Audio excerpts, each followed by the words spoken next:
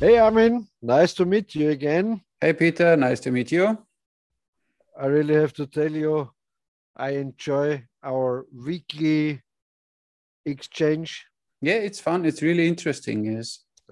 You're the first, except women, you're the first person I really miss. Oh, If I if I don't see it, if I don't see you. really, Oh Peter? yeah.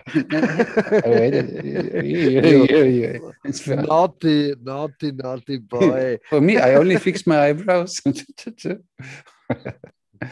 Yeah, yeah, yeah. Uh, so so hmm what's so what's But it's what's interesting because we come from different positions in archery, and then it's always sometimes we clash, sometimes we agree, but it's really interesting. And even for me, it helps me get things back from my memory, which are buried somewhere, and you normally don't touch it. But through this discussion, you sometimes, this happened to me, whatever, 20 years ago, and then you get there again.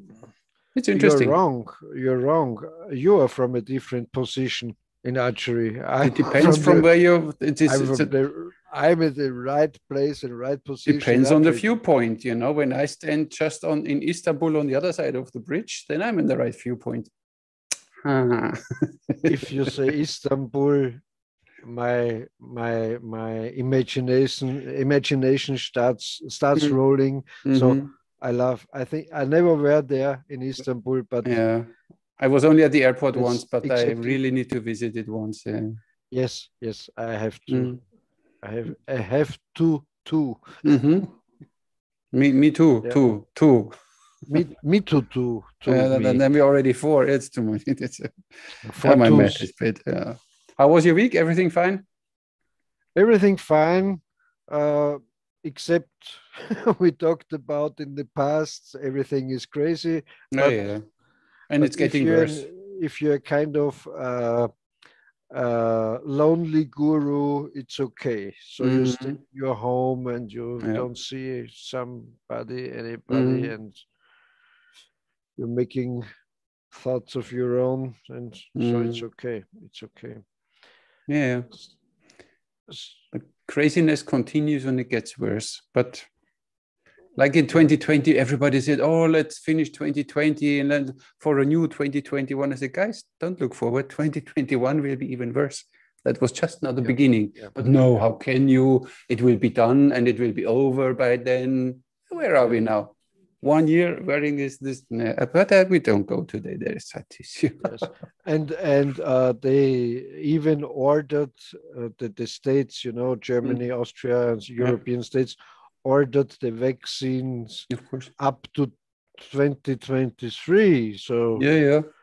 Yeah, you they don't said already know. most probably every twice or even three times, maybe four times a year, you need your vaccine. Yes, yes, And when a new virus comes, it doesn't help anyway. But hey, yes, and they don't know if it protects you. They don't mm, know, and mm, they don't know if it protects you for 3 months or 6 months or they don't you know don't anything. know. I only know if you have the vaccine, you still need to wear your mask, you still need to do social distancing and whatever. But we will all get a Yeah, and vaccine wear ID or a vaccine pass or mask. whatever. And then we have this two-class society. The Yeah, vaccine ones, they can still go into the shop, into the supermarket, into the gym, into the swimming yeah, facility, and the ones yeah, without, they can't. That is what we yeah, have to deal with. yeah, yeah. So you're in big trouble because you can't go to the Turkish bath and where all the I, girls are. I think in Istanbul or in Turkey they see it differently and they let us in because I think they have no problem. I think there are more Yeah, people with a bit brain left than yeah, I somewhere hope else. so. I think so too. I think so too. Yeah, I mean they have a history in fighting battles, and they know how to. So it's I don't know. Yeah. Germany You know maybe not what? so much. Mm. I'm very excited for the next podcast because we will Yes, have Petra Engländer as Engländer. a Yes, our special guest. first guest. Engländer. Mm-hmm. Yes, I'm very excited and I'm very curious about what she's gonna telling us. Exactly. First of all, it's about bow and arrow, but she does natural horseback archery, how she calls it, I think. And she even does horse aikido, so which is very interesting, this Japanese And I soft also martial read art. she does dancing or belly dancing or something like this. Yeah, hey, when you know your body, it's always a good thing, I guess. So we will see. I'm Yes. really looking forward, and Petra is excited too that Oh yeah. she will joining the next podcast, and then and now It we start with sounds yes, talk. yeah, sounds great. So it sounds awesome. We're getting better and better in this. Huh? Practice I makes hope so. perfect. I hope so. Today we talk about books. Yes, the major topic, or I think the only topic, or the topic which holds everything together is books about archery. And then it's about which books did you read, which books do you recommend, or what Yeah. is your takeaway of an individual book? Because sometimes it's only one page in or one line in a book, and it's worth it to have it. And other books are completely interesting from the beginning to the end. So that's why it's interesting to see that you show some books which were interesting for you, and I have some books, they were interesting for me. And then we simply talk. I have to say one thing about this subject. I'm a kind of, I don't know, perfectionist or how you call it. And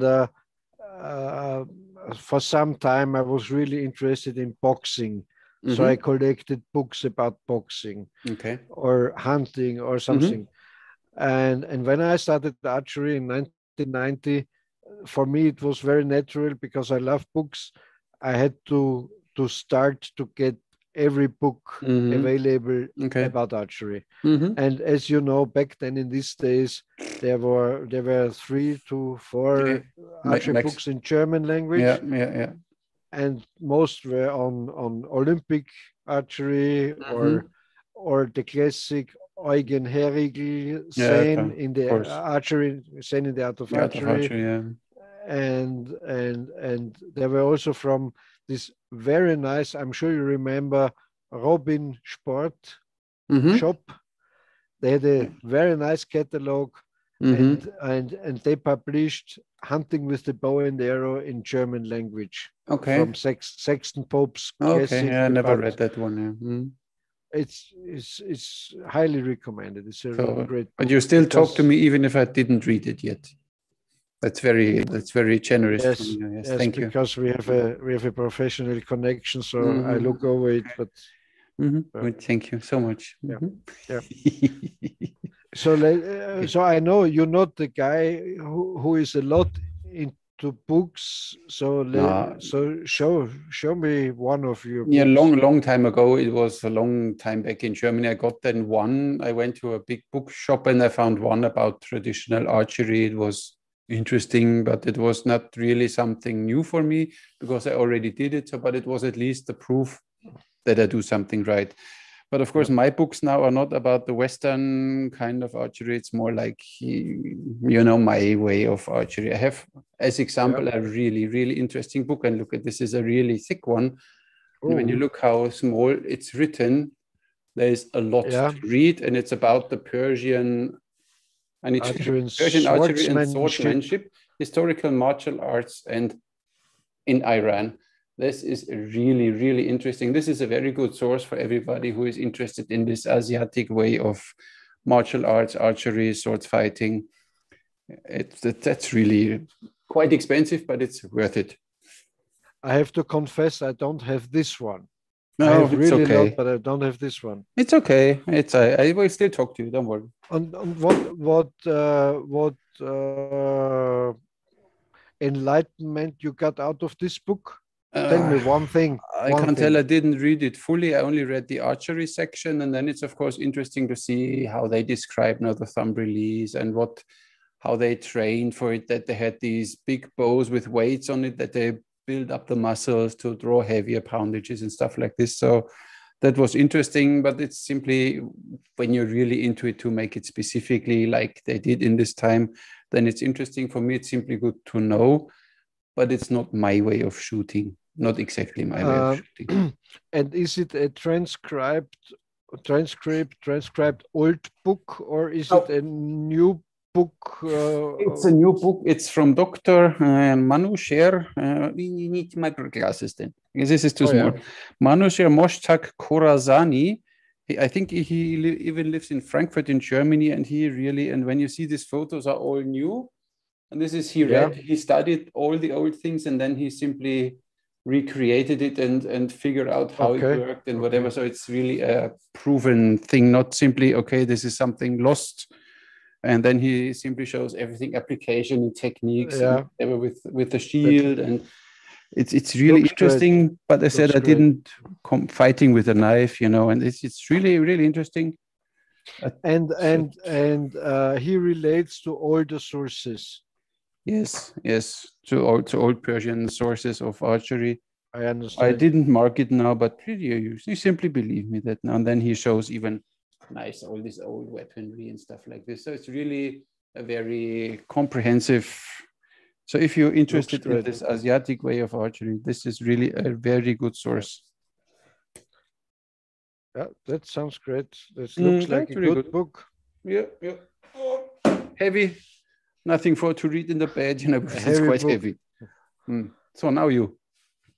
As I mentioned before, one of the, or maybe the first book who really got me into archery and also bow hunting was, this is an old edition. I don't know if it's okay. It's hunting with the bow and arrow. Okay. By Sexton Pope, and it was back then, I think in the 1980s, by Bear Archery, by Fred Bear. Okay. And the original book was published in 1923, and there are a lot of good stories inside. The best friend of Saxton Pope was Arthur Young, who was an exceptional archer. Yeah. Who made expeditions in the North Pole area. He hunted walrus. They hunted grizzly bear and black bear together. They were kind of hooked by the English longbow. They went into a lot of museums and shows, and also tested old Tatar bows, old Indian, Native American Indian bows, and so on. And as I like to show you, there are a lot of nice illustrations in there of an English longbowman, or how you, it's out of glue, this book, but how you make feathers, how you make arrow points and stuff. And that was your inspiration then, or you? Yes, after I read this, I started with a compound bow, switched to a Fred Bear recurve bow, a Kodiak recurve bow, and after I read this, I had to have a long bow. Yeah, of course. So don't let me read it, otherwise I need to have a long bow too. Yes, be prepared. Yeah. Okay. And okay, do you have another one? One sentence which was remarkable for you that you remember for all the times in this book?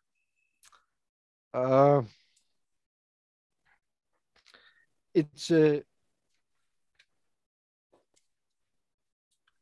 I don't know.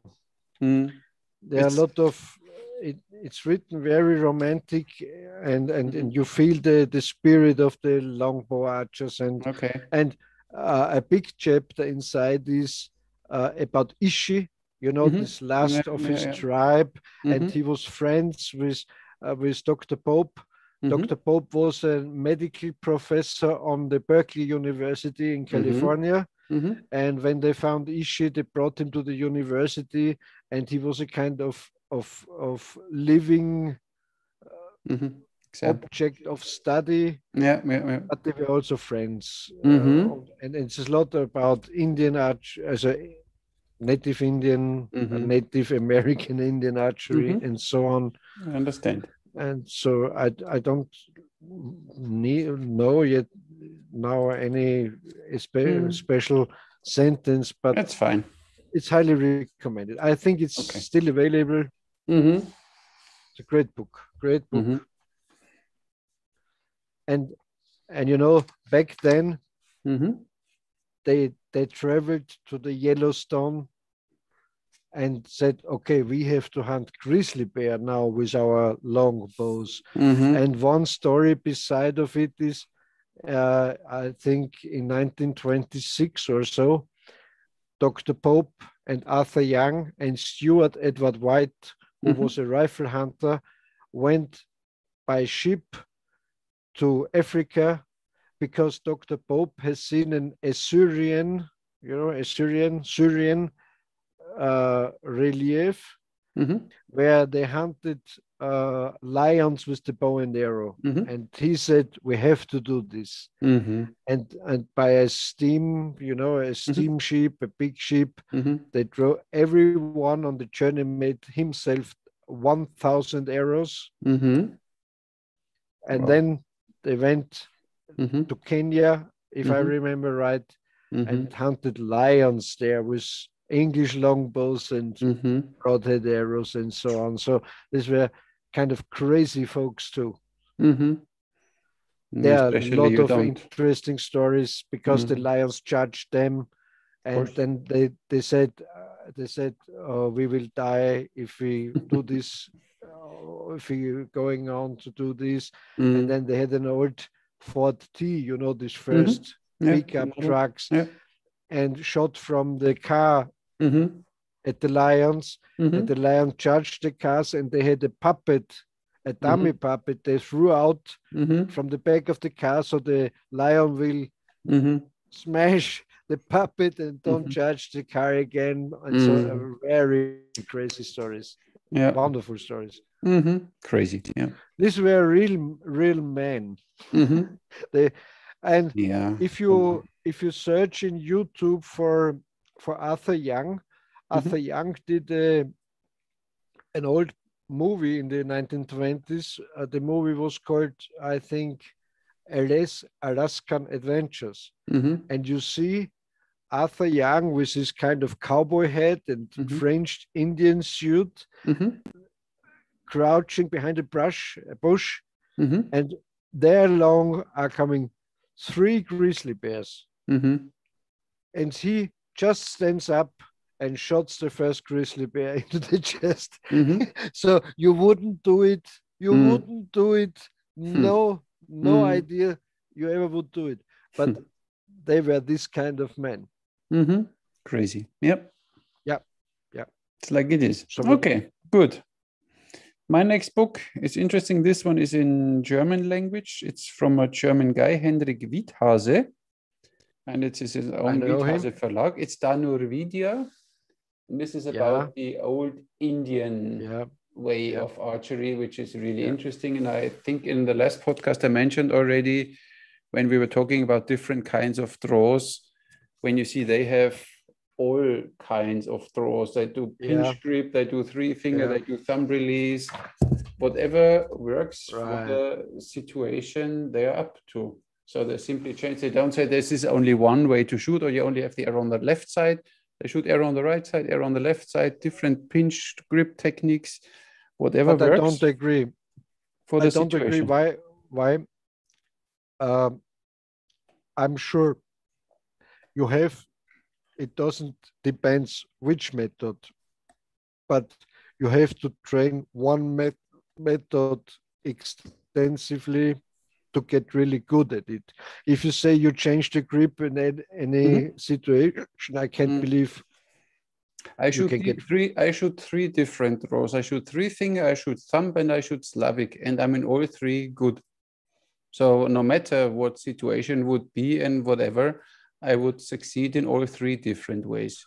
And even last time I tried pinch draw, this from the Native Americans, the terrier, what you call it, where you simply help with the middle finger and the index finger a little to pull a stronger bow.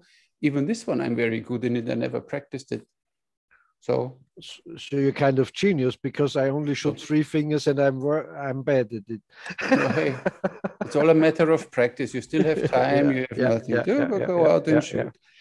And it's, it's different when you see that they did not only hunt You know, when you go hunting, or when you bring the example, okay, when I go hunting, I do this. Okay, I would do maybe the same, but they went hunting for birds as example, and then they had pellet bows, where there's a small pouch, and then they have these clay pellets, and then they shoot pellets. If you would shoot this, you first of all, you could not shoot 3 fingers. So you need to have a pinch draw, and then you need to bring this hand out of the way. Otherwise, you shoot the pellet directly in your hand. So that's why different ways of bows and hunting and whatever require maybe different kinds of techniques. I think. Show me again this cover from this book. So now I know where you got your miniskirt ideas from. No, not really. what I found very interesting in this book is when in these old times when they started training an archer, they first checked what is your strong hand. I'm a right-handed guy. Then they trained him first left-handed until he could do it perfectly. Then he swapped to the right hand and could do it directly, perfectly with the right hand. Otherwise, when you start with a strong hand, right hand, you think, oh, I start shooting the left hand, then it has a learning curve.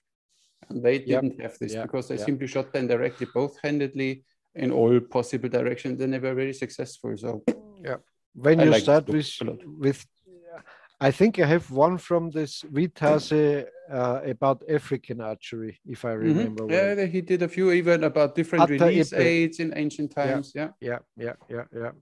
It's very, very well known. He knows a lot of stuff. So I show you another big book. Show me yours and I show you mine. You know this one? I go ahead too. The Grey Goose Wing. Okay. By E.G. Heath. And this is a real classic. They're wonderful. Just a moment. I don't know. Wonderful illustrations and stuff inside. And, you know, it's a big book. And it's, I think it's today, it's also a very rare book. Okay. I can't say too much about it. The subtitle is The History of Archery. So it's from the very beginnings of archery, from native archery and so on. It's a very big and nice book. And it tries to, it's a kind of overview. So you can't learn a lot about special archery, but you learn about a lot about history and different archery in different continents and different areas, and so it's a great book. It's a great big book. Big book. Okay, then I continue with a small one. You know, I can't battle your big one now. You know, then I show you my small one. You showed me a big one. I show you my small one. Okay. It's another one from Henrik Wiethase. This is Aus der Stille Pfeile, out of the silence. Arrows. And this is more there are no pictures in it, simply written what he did when he teaches someone and what he does when he shoots. And he said sometimes he only shoots 1 arrow in a month, and it's simply his kind of focus training, because when you have a quiver full of arrows and you normal practice shoot on your, you know, I have another arrow, I shoot bad, I have another one. That's why we at the range, we were talking about it, we shoot maximum 3 arrows. And he sometimes only shot 1 arrow in 1 month. Then imagine how you look forward to this 1 arrow and you do really everything fully aware. Shoot this 1 arrow and then you leave it again. It's a nice idea. So it's an interesting book. But it's a bit more this spiritual stuff. So it's not for you. Yeah, I know. I really admire Vithase's work in many areas. But on the other hand, I'm not the biggest fan of his spiritual approach. But he did a lot of research, as we said, about Indian and African archery. So no bad comment about it. But you can't cut out the spiritual part, I guess. It's a whole thing, body, mind, soul. It's always this triangle. When you do something, you always do it with all 3 parts. At least you should do it, in my opinion. Yes, but as we talked in the past, you can't avoid it. So you can talk about it, but it's no difference if you are a shotgunner, shotgun shooter, trap shooter, pistol shooter, knife thrower, archer, dancer. It's always the same. It's all the same. You have to be into that thing with your whole mind. Otherwise, you can't bring out a good result. The best in you, exactly. Yeah. So, you? I showed you a small one. Now you move. One of my first books was, here's the date inside, in 1993. I bought this one. It's a very nice book. It is Traditional Bowers of America by Dan Burt Allen. And every chapter is one custom bow maker. Not only custom bow maker, it's let me look about the chapters. It's Fedora's archery, Fredbear archery, Brickham bow hunting, Assenheimer bows, Great Northern, Rota, Elberg. So you have Ben Pearson archery, Howard Hill archery, Scorpion longbow. So all the great, as you like to call them, bowyers back from the 1990s, some are still existing today. There's a chapter of one of every of them. And which bows they produce and what they talk about archery and bow hunting. And so, I'm a lot in the American way. And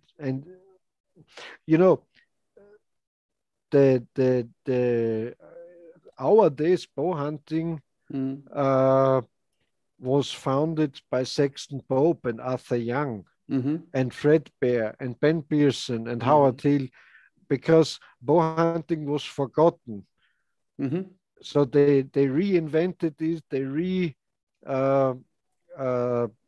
reinvented this as a kind of sports hunting, because of course everybody would hunt with a rifle, of course.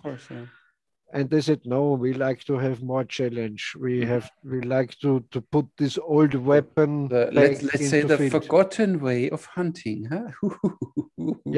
He doesn't like it. Oh, yeah, now you like it. When Lars Andersen brings something and reinvents something, you don't like it, huh? No. As long as from America, it's good, huh? Because in the Amazonas area, in Papua New Guinea, and somewhere there are still hunting communities, hunting tribes. So also in Africa. So bow hunting is not forgotten, but in the Western world it was forgotten. And same. It's interesting. It's interesting. In Northern America, the Indians used to hunt with the bow and arrow, of course, the native Indians. But the tradition of bow hunting did not grew out of this Indian bow hunting of the Indian tribes, but from Sexton Pope, from the Western. Interesting enough. Okay. So who said so? I have my slightly doubts. I think the Indian culture is a little older than you, long before. Yes, yeah. But no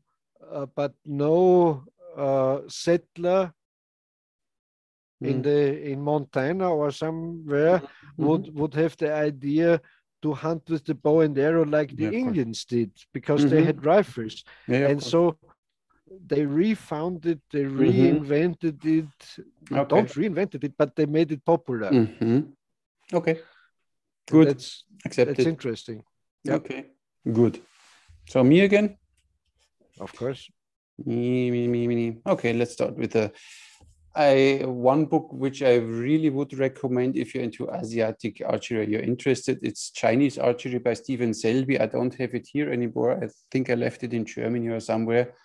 That's a really interesting book because he writes a lot about what he found, or almost everything he found in all over China about archery and even crossbows.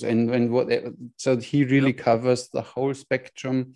There are then different ways how to shoot, different schools, different teachers.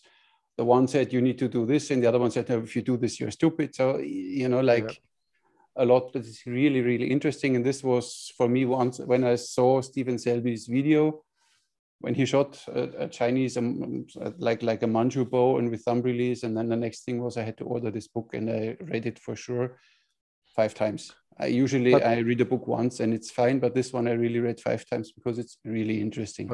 But one of your girlfriend took it away, I guess. No, I'm moving a lot, and sometimes I simply leave a big box full of stuff there and say, listen, when I come back, but I never come back. We move forward, we don't go backwards.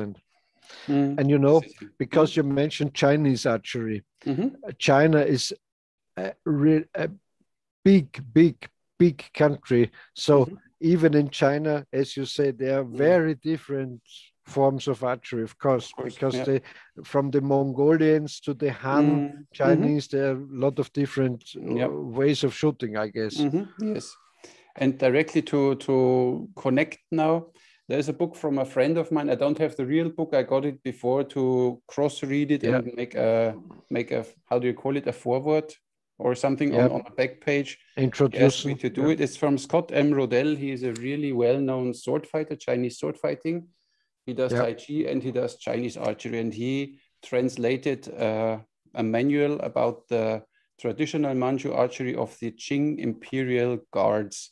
So this is a little different than the others too, but it's very well written with training and with pictures of these archers and what they did and what not. So this is really a gem if somebody is interested in these different kinds of shooting with drawings of how to hold the bow, how to hold the string and stuff like this. Really interesting. Good I only don't have the real book because he never sent me one, but I think he has it as a PDF or e-reader or something, but I got it before to read it. So, but that's really interesting to read. So looks good. It's really, and he's. Let me see what. The thing is, Scott Rodell, I said he's a sword fighter, he's a martial artist, so he has this approach from a martial art. And archery is a martial art. There was always a martial art too. You kill something or someone with it. So, and he got this, when he translates then something from Chinese, then he has at least the understanding from the viewpoint of a martial artist. If you give a Chinese text of archery to some translator who has no idea of body physics and whatever, you might get a different result. But he really knows what he's doing, and that's why this book is really good. Yep. So now you. Looks great. I'd like to have it. Let me look.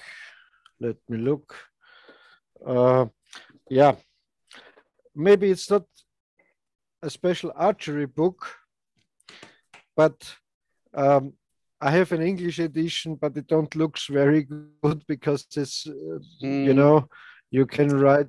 Peter, you should know me by now. I don't judge a book by its cover. I see.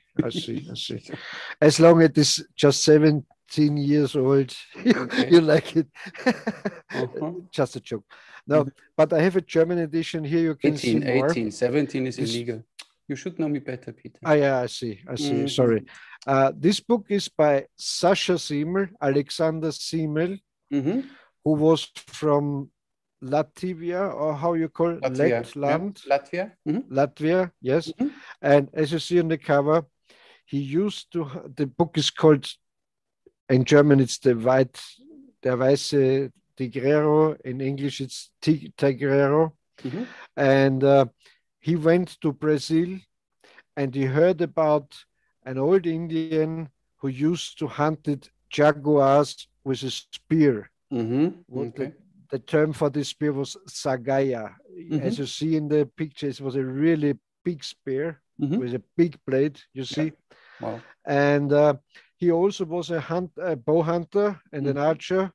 And I think he fought, and there's one little clip, one short clip on YouTube, if you type in Sascha Siemel, where you can see how he fights a charging jaguar with this spear. Okay. You know, I got how you call it, goose skin when I see it, because you know a jaguar is a different animal than a leopard. It's not 80 kilograms; it's about 150. It's a really big cat, and if we ever meet, I like to give you this book to read, because he was a guy, and his daughter, Alexandra Simmel, his name was Alexander Sasha, and she was born in Brazil, where he used to live, and we are friends on Facebook.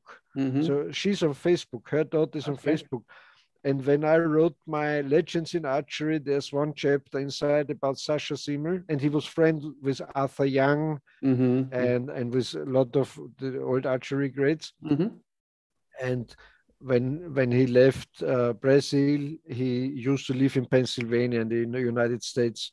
And his granddaughter lives in London. And so I was invited once to London to his granddaughter. So a crazy guy, a crazy guy. You can't imagine. You can a real man's man. I understand. Good. Yes. Next we book. Have another one. I almost didn't want to talk about this one anymore. It's The Way of Archery by Justin Ma. He's a Chinese guy, and Jie Tian. Jie Tian most probably. And there is in this book Chinese Archery. I told you there is one great book. I have it too. Great book. There's one part in it of this Gao Ying method, of this general Gao Ying, and they simply transcribed or translated it in their knowledge, in their way. And they show everything there from the training and whatever is all necessary. Wonderful book. I really love it. It's a very good book. It's expensive. Yeah, a good book can cost money. The Gao Ying way is a very good way. It's maybe not the best way, but it's a very good book. And they all this thing is about the bow shoulder, but they don't talk that much about the draw shoulder, but it's still very good. But as I said, it's a good book. But as you say, there are a lot of books just talking about the drawing hand and the drawing and release. So maybe it's not a bad idea to have a book which talks of the other side of the... I think even Gao Yin should or saw it for sure as a holistic thing, that you include your whole body. Then you can't emphasize only on one thing and forget all the other things, more or less. Not that they forgot it, but you know, this it's one way, it's one good way, Chinese way to shoot a bow, but there are others, and I think it's not the best, but that's me. So as we talked before, if you strictly train this method, it's also a good way, of course. Of course. No problem.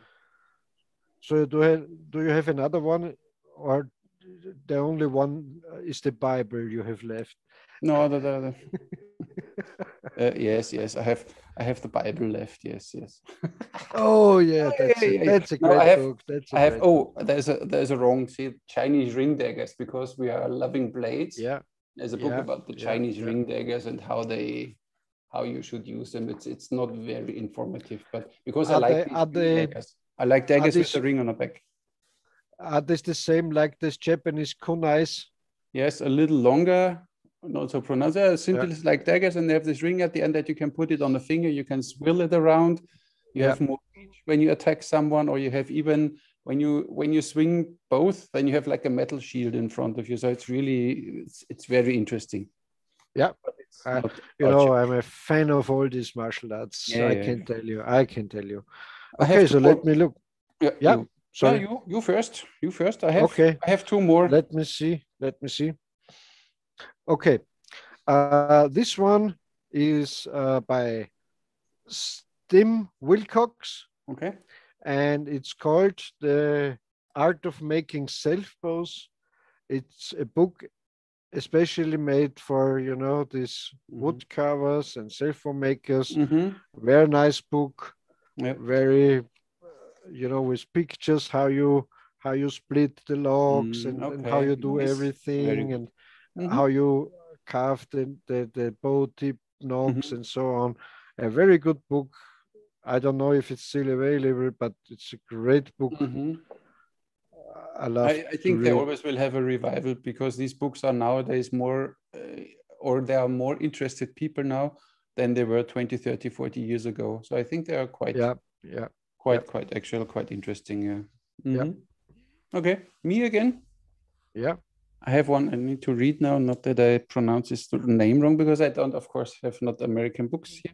It's from Adam Svoboda, and it's The Art of Shooting a Short Reflexed Bow, which is a very, very interesting one. So he did a lot of study and a lot of experimenting for himself. So there you see him, he stands there and shooting. Yeah. Very good. And he shows, of course, thumb release. What else could you expect? And with a thumb ring and stuff like this. It's very interesting, but so here you see him standing. But of course, he said, so once you decide that you start shooting thumb release, don't change and only shoot thumb release. And this is then for me, again, a little too limiting, because I like to have my options open, and I like to be maybe not the best with thumb release, but I want to be very good in all different ways of things. So for me, it's more a combination. But it's really, really worth reading. So if you're into thumb archery and thumb release, this book is really interesting. Looks good. Well, I mean, I have to say something about it. You know, you're a special guy. You're totally into martial arts. You're trying this and that and making a lot of entertaining and how-to videos. So it's a very. I think that he's also right if he says, if you do this, do just this. Because if you really want to become good for a usual person, not a guru like you, who is able to do anything, it's a joke, but it's not wrong what he says. Of course not. I didn't say that it's wrong. It's simply for me too limiting. Because what happens, just in case, we are now in a we can get back in a time where you need to shoot your bow and arrow, let's say, because they take all rifles away. Like in America, they take now all the guns away. You can keep your bow and arrow. So, and I'm no thumb shooter. And then for whatever reason, I hurt my thumb. Yeah. So, but I'm still on a raid or whatever. I still need to kill a few, and I can't use my thumb. So what shall I do? If I would know now how to shoot 3 fingers or whatever Slavic, I'm in a better position. When I only can use my thumb and this thumb is gone, I'm screwed. Of course. Then I can throw my bow away. So it's same if you're a both-hand shooter with a gun. Exactly. So you hurt this one hand, you can shoot with the other hand. Exactly. Of course. So that's why for me that's why. But of course, when you start archery, always I have a few here that try then this and this and this and said, listen, first shoot one style, stick with 3 fingers until everything is in your muscle memory, and that means at least 1,000 proper shots. Repetition, that you get it in your muscle memory. Once you get one thing right, then switching to another style or another technique is easy. Because you can adapt. Your body knows how to adapt then. But when you don't even know exactly what you do with 3 fingers, and I know what to shoot my thumb, but now I want to shoot Slavic, and now I want to. It's counterproductive. I'm sure you would agree. It's like we started. We didn't know how to do it, and so we tried everything, and we couldn't get to a good result.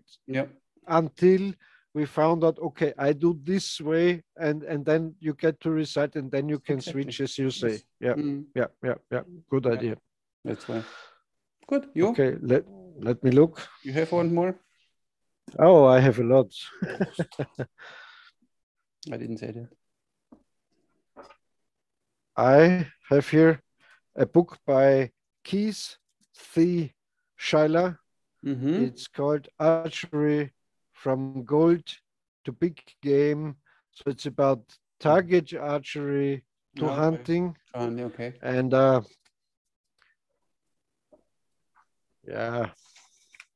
you see famous archers, how they draw, how they anchored, and so on.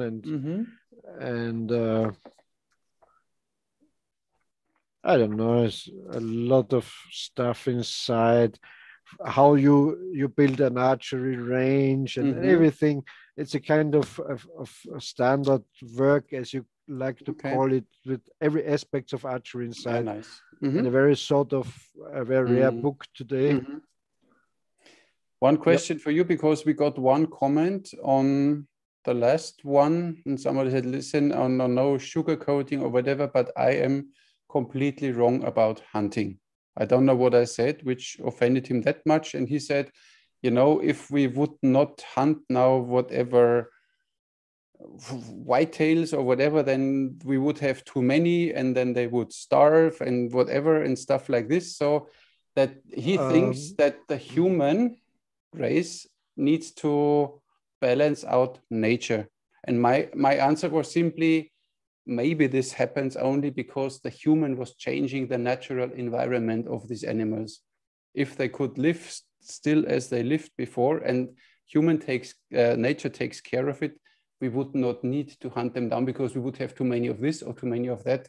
I mean, we see everywhere monoculture and stuff like this. Of course, it causes problems. And this might maybe one problem because the human or men think they need to regulate these things. And then they get the problems and then they justify, okay, now we need to kill more because we have too many. What's your take on this?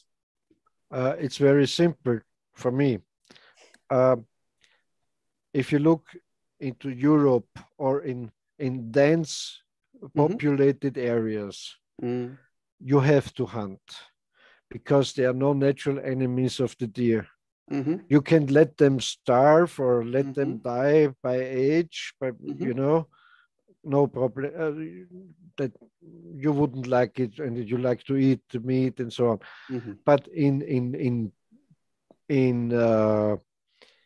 natural habits, in the Yellowstone or in southern, you know, in Brazil, in the Amazon or somewhere, of course, it regulates by its own.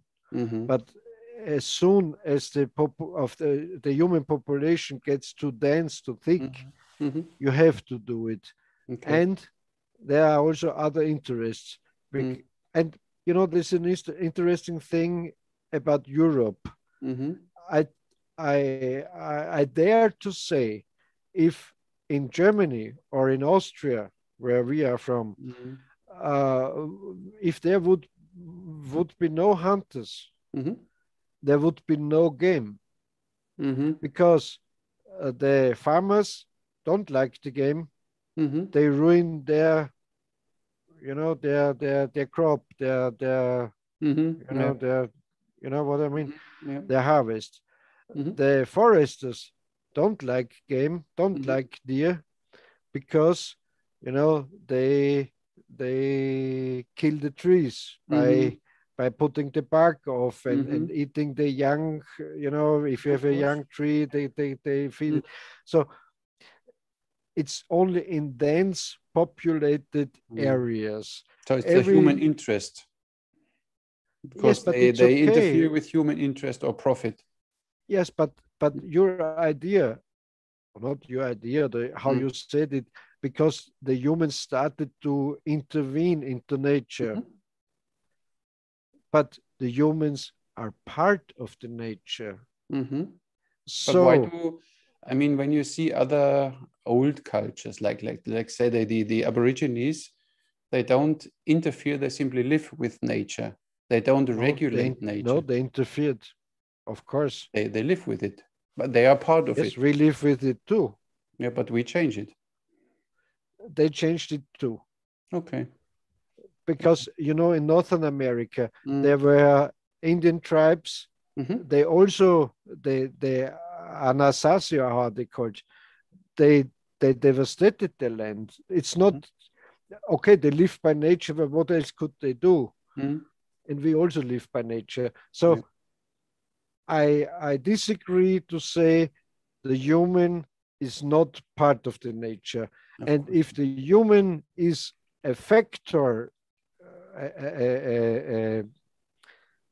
a force in the nature, so it's legit Why? to, as long as you protect the animals and say, okay, I like to hunt deer also in 1,000 years. So I protect them, and I look at the population, everything is from good. What you just said, that in our dens, they don't have any predators, so they could live or have even more population. But in these small areas where our forests are, in Germany as in Austria, you have to have a kind of game management, deer management. If you just let them populate and grow and grow and grow and grow. But on the other side, maybe if we let it, then maybe we get the wolves back and the bear back, you know, and then they will take care of it. What is the advantage if you have the wolf and the bears back? That they can take care of each other and balance it out, so they don't need a human. Yes, but you won't let your child go out into the woods if there are bears and wolves and so on. And there's one anyway. I'm sure there's one good reason there are no wolves in our European countries, which is because they're dangerous, of course. Of course, your cars are dangerous too. Go out on the street. Yeah, of course. Yeah. But there's nothing wrong about to say, I protect the animals and I like every species to live on, and I hunt some of them. Yeah, but why do we think we know how many or how much or where and when? Where, since when is the human being so much more sophisticated than by itself?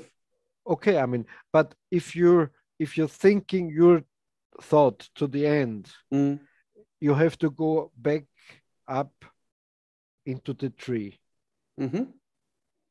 So don't come from human civilization involves, but we still don't come from a monkey. So no, but how we have a dense population, a big population in Europe, let's say. Yeah, and we have small of this now, don't worry. Yeah, and we have small forests and areas. Yes, and if you like to didn't we have bigger forests before we started cutting all the forests away? And then we we cut 90% of the forests away because we need it for whatever. And then we tell, oh, look, now we have too many deer because the forest is not big enough. So this is what I mean, that you're right. But if you, but there's only one other way. You can say, okay, we are highly dense populated, and it's in Europe. And we need these fields and the crop to feed our people. Or you can say, okay, we make no field, we let it to the animals. But that worked back then, where the people were hunters and gatherers. But look at example to America, how much of corn they produce and they really use, and how much they throw away because they don't know what to do with it. But they have these huge industrial farming. For reason. I don't say everything what is happening today is good, but to say hunting is evil or not didn't good. Say that. When I'm hungry and I eat meat and I shoot something and eat it, then it's fine. Okay, and do you really think that only one single hunted animal in Europe is wasted? I don't know. Every part of this meat is the people eat. I am a hunter myself, and you know what, I mean, you go out into the woods with rifle or bow, it doesn't depends, and you're challenging the animal, you stalk the animal, and you kill it, and you field skin it, and you put it at home, and you're roasting the fresh liver, and you sit with your hunting buddies. That's the point when I remember where I come from. why human civilization was able to grow. And even in Africa, if they shoot an elephant, no grain of this meat from this elephant is wasted because it will get eaten. So nobody hunts just for, yes, even if you're the one who shot the lion, you don't eat lion, right? They eat lion. Yeah, okay. They eat lion. And another thing is, you can't what's the problem with a lion? I don't know. Shooting my problem is hunting as a sport. When you hunt because it's necessary that you have food on the table, or like we said once with Ted Nugent, he bought this big forest and he has his own whitetails in, and then he goes in, he shoots one and he grills it, fine. But simply hunting for fun, that I kill an animal just for the satisfaction of killing something. Nobody does it. Okay. Nobody does it. Oh, good. Even if you're a trophy hunter, you hunt the trophy animal, the meat will be used. You pay a lot of money. And in the good places in Africa, where hunting isn't prohibited, but supported and cultivated, they shoot an elephant. That guy pays, let's say, $80,000 for shooting an old elephant cow. And this money gets back to the tribes where they live. And maybe you read it in my book about Kenya, where they prohibited hunting. And that's true. That's true.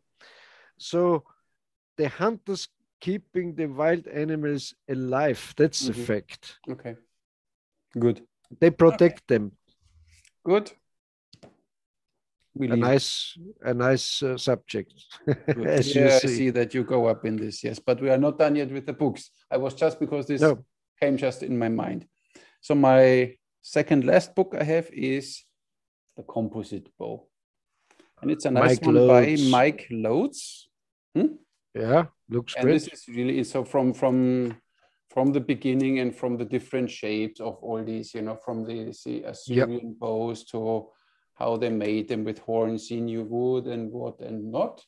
It's really interesting. And then, of course, even when you string them the first time, you need these braces and stuff like this, and how to shoot. So this is a really informative book about all the materials they used, and then how they shot the bows and stuff like this. Oh, yeah. I can't help but shoot it again with thumb. Nice drawings. Yeah. Nice drawings inside, as I see. Yeah, it's drawings, but of course, even the practical side, so they even do what they say. So it's not that they had some findings in old history books and didn't know what to do. They really show how it's done. So this is a very interesting book if somebody is interested in composite bows in general. This one by Mike Lodes. And it's not very thick, so it's a quick read, but it's very informative. Looks good. Okay, so next book. May I show you another one? Of course. Let me have Bring a it look. On. There I have from one great author, D. E. Donald Thomas Jr. This one is called Longbow Country. It's about bow hunting. Great. He's a good writer. There are some how-to books and so on, and they are very informative. But this one is also a really good writer, so you would enjoy to read it. Okay. Because it's very good written. There's another one. This is what they say in writing. Either the writer or the reader needs to put an effort in it, and it should be the writer. That the reader has the pleasure to read.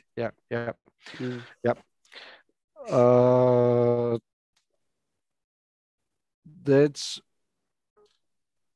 by the same author. It's called The Double Helix. It's bow hunting African plains game. It's about bow hunting in Africa. Very good book, same author. Longbows in the Far North, same author. Very great hunting novels, but true stories, but very well written. Okay. One of my other first books is by Al Henderson, a classic, On Target for Understanding Winning Archery.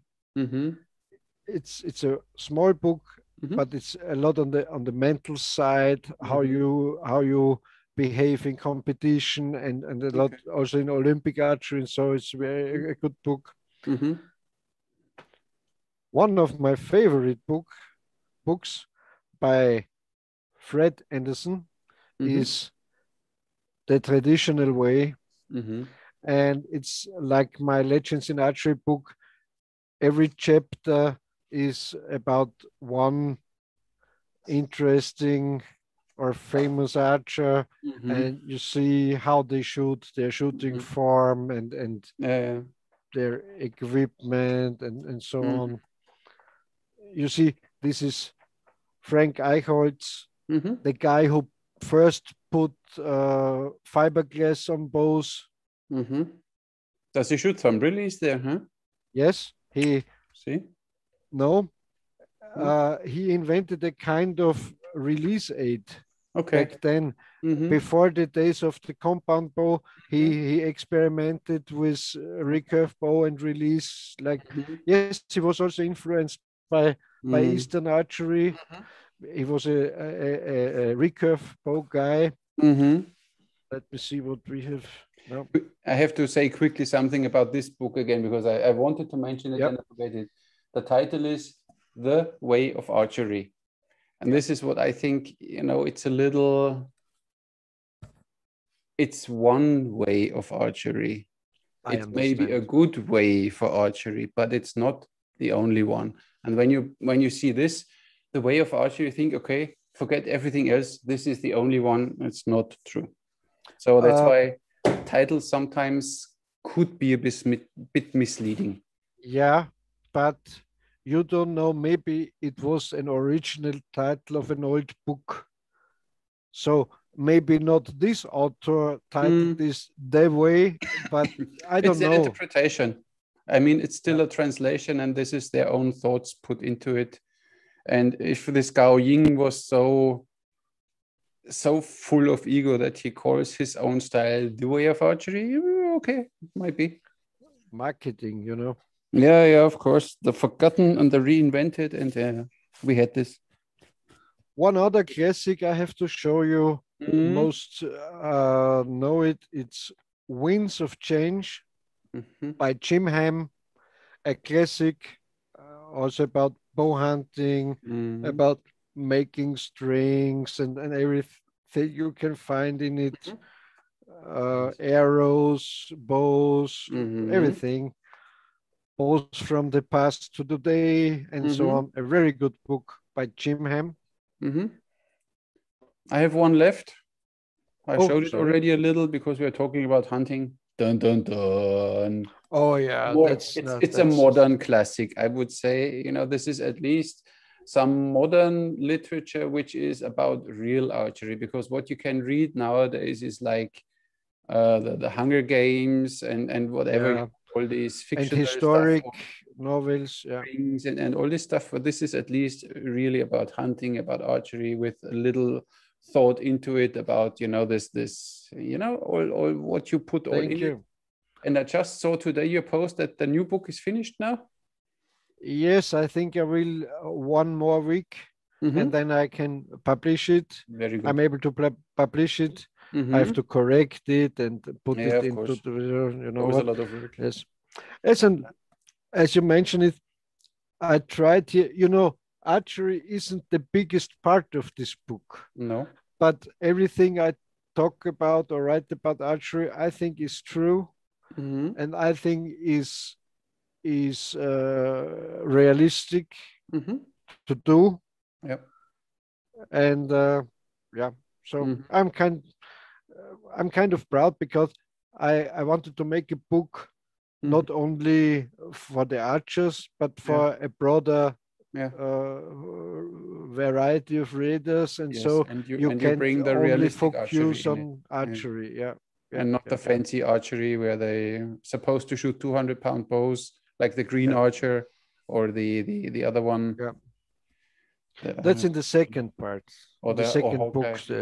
Okay. You will love it, because there are there are virgins who are doing archery, a kind of, a kind of monastery with. Why do you think I would love this?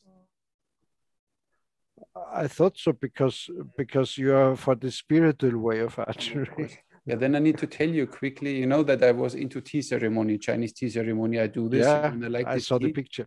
And then once I heard the story of a very special tea, and you need to imagine now you're in the mountains in China and it's very foggy, and in the morning, before the sun really goes up, only virgins go there on this tea plantage, and they pick the very thin, very fragile first leaves of this tea, but not with their fingers, with their mouth. Like, oh, that sounds. And I thought that sounds like an expensive tea. Yes, it's very expensive. And I think it was when I was in Wudang, then this Wudang master told us this story. I forgot where I knew it from. And I told directly to my friend, listen, we need to go there. The only thing which will happen is that there will be no virgin left, but at least we saw it. That would be my next question. Who controls if they are virgins? Yeah, I would have checked it because that would be a nice job for you. When you do journalistic work, not like nowadays, what mainstream media does, they get paid to write a story. I would be a journalist and I would go to the bottom of this problem and do my research properly, of course. Research in depth. In depth, yes, in very depth. Yes. I understand. I see you don't have too crazy. You have nice ideas. At least I take, and because I take journalism, if I would do it very seriously, not like almost every mainstream Schreiberling is doing it now. So something else you have to tell us about the second book of your trilogy? No, yes. I hold it up so people can write it down, and then you really need to order it, guys. Is there an English version coming? Question? Yeah, a good friend of mine is at work to translate the first volume to English. So I don't know when it will appear. For the American people, English-speaking people. I think so too. Yeah. Okay. Yeah. The second one is out soon, so very well. Good. I'm done with my books. I have a lot more. What you mentioned, of course, Eugen Herrigel, Zen in the Art of Archery is interesting to read. And this book brought even a few people to the archery range that I read this book and then a lot of how it is. So that's interesting. Of course, it's a Japanese way of shooting, so it's a little different, but it's fine. It sparkles interest in people, so it's fine. As you say, and even if there are, as they know today, many things are wrong inside this book or not so true, it is a good book because you get the feeling, the spirit of archery. You understand it, what they think about Zen in archery and so on. So Eugen Herrigel was a lot discredited after nowadays, and so, but it's still a great book about archery. Definitely. So I have a lot more to show you. Do we have time? Yeah, go quickly through it. When you see me look at me. When you see me like this, and I start drooling, then I fell asleep. Then we should maybe stop. Okay. As long as I have my eyes open, it's fine. Yeah, So there's one reprint of a very famous archery book, The Book of Archery, by George Agar Hansard. So even Sexton Pope relates to Hansard. Hansard wrote, and so very great book. Very great book. This one is by Paul C. Hogan, and it's the Encyclopedia of Archery. Also a great book. Everything is, encyclopedia, like a lexica, like where you can find everything inside it. Okay, so I will go faster. I didn't know that you have so many books. I think we can make another show. Bow and Arrow by G. Howard Gillian, about target archery, bow hunting, bow fishing, everything you can imagine. Great work. Oh, they are my darlings. Of course, a booklet, Mm-hmm. Archery Oh, Adventures nice. with Howard Hill. Mm-hmm. Great pictures inside. Howard Hill Mm-hmm. on horseback and Mm-hmm. hunting jaguar with the bow and arrow. Mm-hmm. Also drawings, you see, Mm-hmm. very nice. Yep. And this little thing costed Mm-hmm. about $100. Mm-hmm. This is in English, a British edition of Howard Hill's Wild Adventure. Mm-hmm. Very nice book. Mm-hmm. You see on the past, it's a lot Yeah. about, of course, about hunting Mm-hmm. and African adventures and Yeah. Yeah. wapiti, I elk see. hunting, and so Mm-hmm. on. Great book. Yeah, If one is in, I think your book, these legends in archery, is very interesting too, because you bring, I think, almost all of these ones in your book. yeah, So if you don't want to spend the time to read individual books, get this book, Legends in yeah, Archery, then you get at least an yeah, overview of all these famous archers. yeah, yeah. Mm-hmm. That was my idea because I always had the wish. I always said to myself, "Oh, I wish there would be one book Mm-hmm. out where I can find all these legends, kind of comprimated or how you call it, and so on." And when So it doesn't if exist, you need to write it. It's quite simple. you Yeah. need to do it, yeah. Yeah. So if one is interested in Howard Hill's style of archery and how it works, is by Bob Wesley. Mm-hmm. It's traditional archery adventures, Mm-hmm. how you shoot, how you hunt. Very good book Okay. about hill archery. Mm-hmm. And then one of the best by John Schultz, Mm-hmm. Hitting Them Like Howard Hill, the method, how Mm-hmm. it's called, Hill's Basics of Shooting and Hunting. Okay. You see here pictures inside, how Mm-hmm. trick shooting and so Yeah. on. Mm-hmm. One can see where you got your inspiration from. Yeah, Yeah. yeah. And here's one by Herter's Archery, who was a kind of archery stuff producer like Bear Archery, but not so Mm-hmm. big, but like Browning, Bear, Mm-hmm. Pearson, one of the big Mm-hmm. archery companies. Yeah. It's professional and amateur archery tournament and hunting instructions and encyclopedia. Wow. A Okay. lot of stuff inside. You Mm-hmm. see how you field dress deer, Mm-hmm. how everything inside. Very nice. Mm-hmm. Nice. How the meat is parted and so Mm-hmm. on. Mm-hmm. So then we have here the wonderful book of Craig Eakin, who is the today's owner of Howard Hill Archery in Montana. Howard Mm-hmm. Hill, the man and the legend. Yeah. Nice book Mm-hmm. about Howard Hill. Mm-hmm. Of course, he is Byron Ferguson's Mm-hmm. Become the Arrow, a This I read. classic by This itself. I read. It was an interesting read. Yes, yes. I Yeah, forgot. yeah, I mean, yeah, some books crossed my, but I don't have them anymore. So yeah, but this was yeah. interesting too. And you know, Byron Ferguson is a, how you call it, a non-nonsense guy. Yeah. He's a bow hunter, so he's very pragmatic about everything. And as if you read it, you know, Yeah, he he's don't straightforward. Yeah, jokes around. yeah. It's Mm-hmm. like it is. Yeah. There's another I saw once, edition. there was, Yeah, I saw a video when Byron Ferguson was with Henry Botnick at Bear Paw, yeah.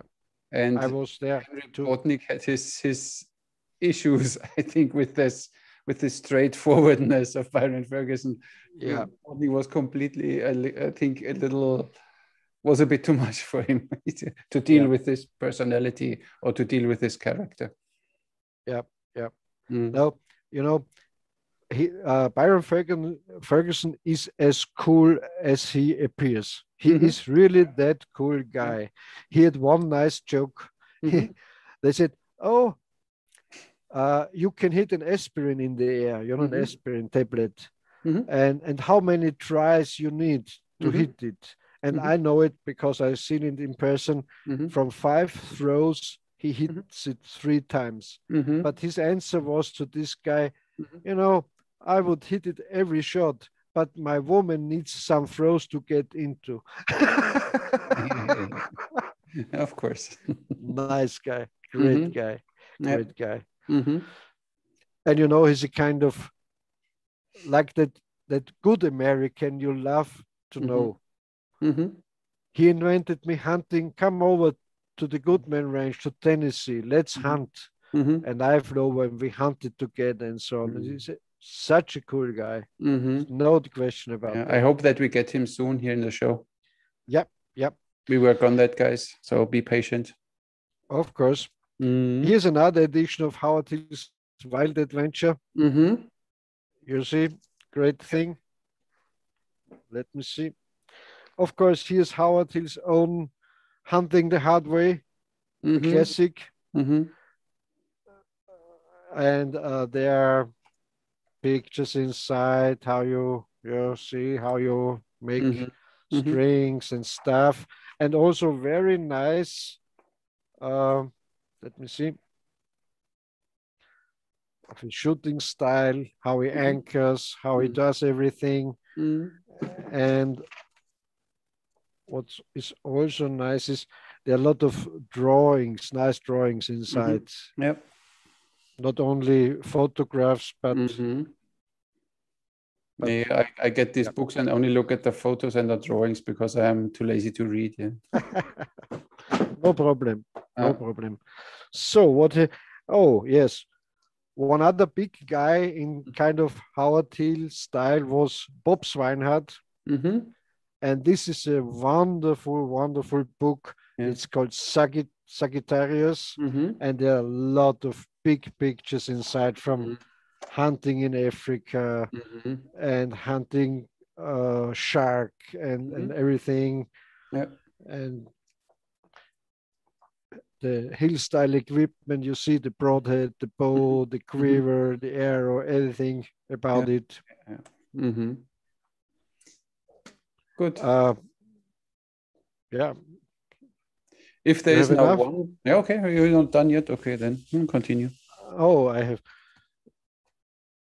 have the important ones, not all of them. Don't show your whole library. One of the most important ones is, of course, Legends in Archery. Of course. This one is also available in English by Schiffer Publishing in Pennsylvania, and every chapter is about one archer. It's a kind of short biography. Here's a chapter about Sasha Seymour. You see? Okay. And yes, it's still available. You reach some archers you don't know.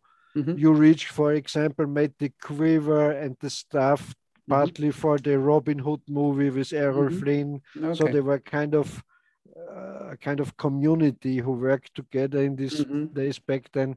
Nice. Let me see if I have another interesting one. Here's one by Bob Swinehart. It's very expensive. It's called In Africa. And you can't find it anymore. There are big pictures inside. Okay. You know what?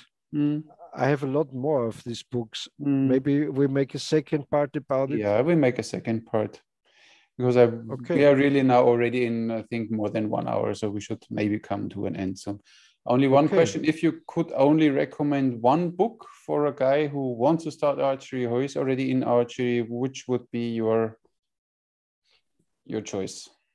Only one. That's a hard one. Of course. It's a hard question. This is how they know me. Okay, if I put all these how-to books away, because there are thousands how-to, you have.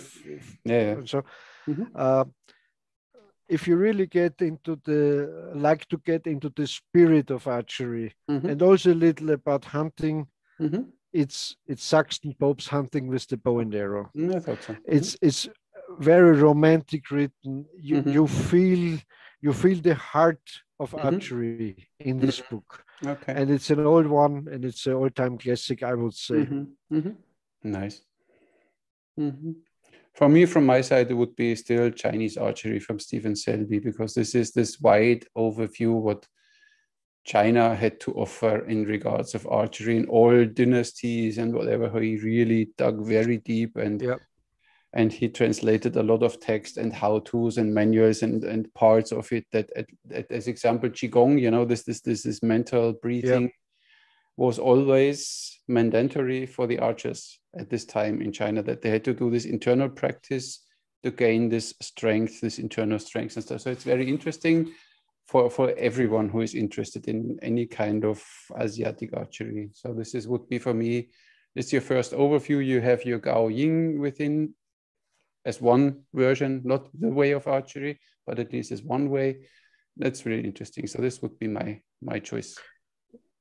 I have to apologize because I'm not that much into Eastern archery. I'm a Western archery guy, so that's why I'm here on this side. Don't you worry, I get you covered. I see. Okay, and so I recommend that kind of books, of course, and so on. I never read almost anything of your books because I'm not so into hunting, and that's why we have. But we still shoot bow and arrow. But it's interesting that you see from a different perspective which book would be recommended. So that's why it's fine like it is. Don't worry. You don't have to apologize that you can't, that Asiatic archery is not for you. Don't worry. You all shoot bow and arrow. But I admire it, of course, because since I got in contact in Korea, and so with this all Eastern archers, with Murat and so on. Yeah, of course. He's such a funny guy. He's like a bear, like such a humongous big guy, very handsome, funny. Big guy. He's so funny. And I always joked about it. I said always to him, "Oh, he's very stylish gentleman, like." Oh no, you are with your jacket and so. He's a nice guy. Yeah. Maybe we can get him too. That would be interesting. Yeah. Yeah, you met him, so you spoke to him. I only know him from Facebook and Instagram, so yeah, I will try to get him. Yeah. Okay. Good. So what are your further plans for today? You drive to your beautiful up the mess here with all these books. to your girlfriend. You drive over? Not today. No. So you came from it, and I got my computer back finally. I will upload maybe another video, because I am a little behind with my videos, because of computer problems. But don't get too far from nature. You have to stay connected to nature. Don't worry, I'm always connected to nature, because even this house is nature. Really? Of course. My roots go very deep, don't you worry. Let me see. Oh, yeah. Down there's everything very deep, don't you worry. But I don't have a wide angle lens on my computer. That's why I can't show it. So I can't see your roots. A rooted guy. Yeah, of course. Okay. So another short question. Is there anything we have to answer according to the comments or I simply don't know, because I didn't read them because of my computer and only on the phone screen you go gaga, you know, when you're on the telephone and you try to read and everything, it's like, so I didn't read now. But you guys, if you have questions, simply write them now in the comments. And and today we don't talk a lot about politics and the virus and so on. So we were nice guys today. We listen to people, but we don't care, but we listen. We care, but we don't always follow to every suggestion, because when you see in the comments, there were so many that said, "Oh, thank you that you were talking about different things," or "I'm not the only one thinking that there is maybe something a little play with this COVID or something." And others say, "Please, when you don't have any idea and you don't know and you're not a virologist, you should shut up." And it's simply, everybody can have an opinion, and my opinions are usually based on either experience, or I get logical thinking, critical thinking, which is not a very common thing anymore. And I get information from trustworthy sources. So if, as we were talking today, somebody mentioned then as a source, the ZDF, that's the German official broadcast television channel. This is a source he thinks this is a source for proper, real information. Then thank you. Yeah. And I want to mention one thing more here. Yeah. Because on the other hand, a lot of this so-called conspiracy theorists or conspiracy guys making the other mistake and believing every of the conspiracies. That's also wrong. You have to choose your logical thinking, your your level of critical. Yes, of course. Yeah. Because I also don't think that the rich ones are eating babies. I don't believe it. Because it's why? Why don't you believe it? Because I don't believe it. But I agree that there are a lot of pedophiles, maybe. That, you know. But where is the limit? You know, once you have, as I said, it's always about the kick. And once you are a pedophile and you have always younger, and I don't know, I mean, how worse it can get in your brain for your needs to be satisfied again. So that's why I don't know. I think there is no end in this. I mean, we had cannibalism and stuff like this. I don't know. I don't believe, because it's a very different thing. And you know, I don't get into trouble, but you know, this pedophile thing is of course a cultural thing, because in Africa there are 13-year-old or 12-year-old girls are married, and we have another law and we have another culture, and so this is a different theme by itself. Of course, don't talk about children, that's another thing. But these are real perverts in that case, of course. Of course. So yes, but not pedophile, not that. You don't should believe everything of the conspiracy theories, but also stay critical, like you stay with the ZDF. Stay critical also with the conspiracies. That's what I wanted to say. Okay, fine. So I'm happy if I find funny that some of the recent conspiracy theories turn out to be now the truth and the reality, and people still don't see it. This viral thing put a lot of how you call it, water on the wheels of the conspiracy theories, because they were right. In this regards, they were right. And some people tell others since more than 10 years that this is going to happen, and conspiracy theories. And now, because now they reach a point where they suffer, and they suffer a lot, now they open up and, okay, maybe there is something wrong. But when you show them before, look here, no. And you know, it's funny, because even 5 years ago, when I heard about this guy believing in chemtrails, you know, airplanes flying and putting something into the air and so on, I thought that's crazy. But now there's a new plan, and it's official, it's no conspiracy, by Bill Gates to bring out some particles into the atmosphere to reflect the sunlight to prevent climate change. Because of the corona crisis, there are less particles in the air who reflect the sunlight out, and so the earth gets quicker warm.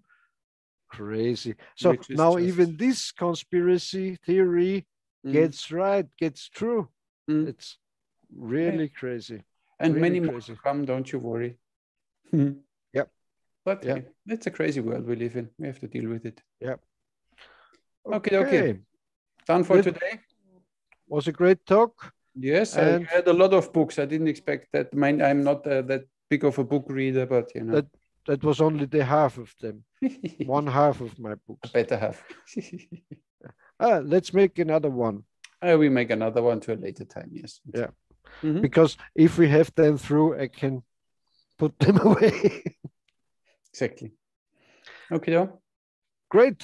Then so you folks, next time, same place, same station as usual. Subscribe to our channel. Of course. Push the bell button. Like our video. Write in the comments. And write us lovely comments as we like it. We need some hugs. And we don't read them. Yeah, we read them. But only this recently I didn't read because of last Wednesday, my computer died, or Thursday. I don't know, Wednesday, I think. And then it was simply turned black and no idea what happened. Now it's at least working again, and only working on a phone. It's not going to work with me. So I agree. I totally agree. I tried to upload a video on my phone. I started Saturday at 8 o'clock, and this afternoon I was finally done with the video. 3.5 days, which normally takes 5-6 that's hours. Crazy. That's crazy. It's not going to. This not going to happen again. Crazy. Yep. Okay. So, goodbye. Shoot straight. Shoot straight. Take care. Stay calm. The next calm. battle will be one of. Yeah, but we talk about this another time. Stay connected with nature. Of course. You turn on the tap water runs out. It's from nature. So. Yeah. Yeah. We can't get connected from nature. Exactly. We are part of nature. And when we die, we are even better connected to nature because we feed the worms. Exactly. And they grow something again, and then we are appearing again and again. Yeah. In different shapes. They grow another worm like we are. Yes. Exactly. And we warm around. Warming around.